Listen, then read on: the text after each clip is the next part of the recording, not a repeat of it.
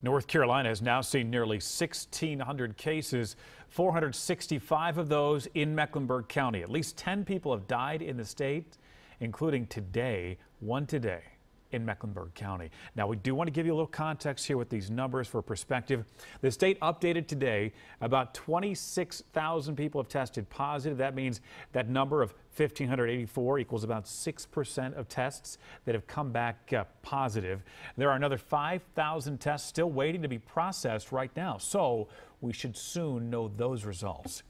In South Carolina, 26 people have now died from COVID-19, nearly 1,300 people testing positive statewide. That includes 66 in York County.